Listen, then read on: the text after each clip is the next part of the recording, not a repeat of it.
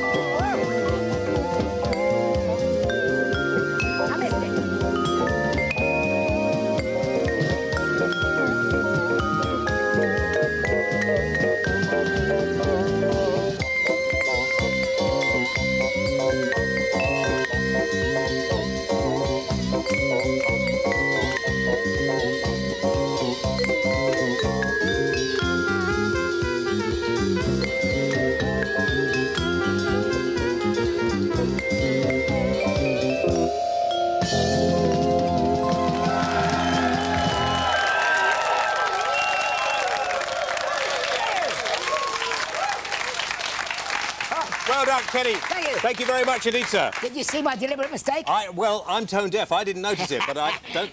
I did. You did? Yeah. Yeah. Oh, it's good. It's a vibraphone. It's a what?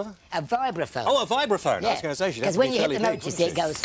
Yeah. That's why they call it a vibraphone. Kenny, thanks for coming on the programme. My You pleasure. were in all Star Wars movies. I was. There's talk about doing another one. Yeah. Are you going to be in it? Well, I hope so. Yeah. I'm going to San Francisco next week, meeting George Lucas in a big convention there. You're presenting him with something as well. I'm going to present him with something, yes, in honour of all his work for charity. You know, he's giving a lot of money away for charities. Uh-huh. So, I don't like to ask you this question, but I'm going to. I mean, being that you appeared in these 3 huge box office movies, yes. Do you make an enormous amount of money? I made quite a bit of money, yes. Paid a lot of tax. Bought a new house, bought a big Mercedes, you know, had a pool. Good, good. Every star should have a pool. Of course they should. Of course they should. Of course they should. So that's what I did, and then I had the taxman knocking on the door. And that's what you're off doing cabaret around. I'm going to America next week. I'm going to Palm Springs on a sort of a live audition, hopefully for a show in Palm Springs. Back, and then I'm going to Tenerife for 3 weeks.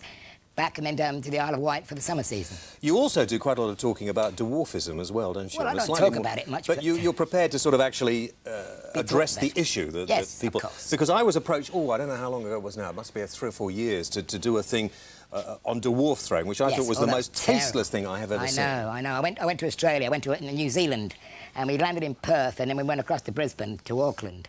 And on the way, a lot of rugby players got on at Perth, going across to Brisbane. And I'm walking down the yard to go to the men's room or something, and a guy shouts, "Hey, dwarf, how far do you want me to throw you?" You know. And oh yeah, you know. So I went back and had a few words with this guy, but he was fine. He was just having a joke with me, really. He didn't mean it nastily. Are people sort of embarrassed sometimes when they actually find it? They're more embarrassed than I am, yes. Yeah. It happens mainly in supermarkets with mothers and kids, you know, and the kids say, "Look at that little man," you know. And the mother goes, "Shh, be quiet," and whaps them round the ear, you know. and all they're saying is they've seen the little man, which they've seen, haven't they? Yeah. So it doesn't embarrass me, but I think the mothers are to blame, mainly. I mean, a number of dwarfs... There's a difference between dwarfs, isn't there? Midgets. And midgets. Well, let's put it this way. And Ronnie Corbett was nearly a dwarf, a midget. Yeah. Yes. Yeah, Ronnie Corbett's a small man, right? If he was a bit smaller, he'd be a midget, because he's perfectly in proportion, but smaller. Yeah. And that is what a midget is, really. Perfectly as a normal human being, but smaller. Not dissimilar to Jerry Hayes. That's right, like Jerry. But I'm a bit of both. I'm like in proportion with my legs and my body, but my arms and my hands, I got these fingers of Walt Disney. Right. See, for playing Dopey in Snow White and the Seven Dwarfs.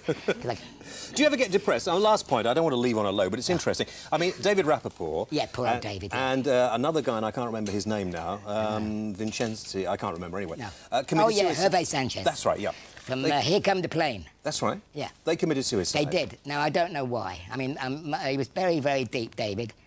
We were together with the Time Bandits. That's right. 6 of us. But he was always a little bit aloof. He was an actor. We were just, as far as he was concerned, we came out of the woodwork when they wanted little people, although we didn't.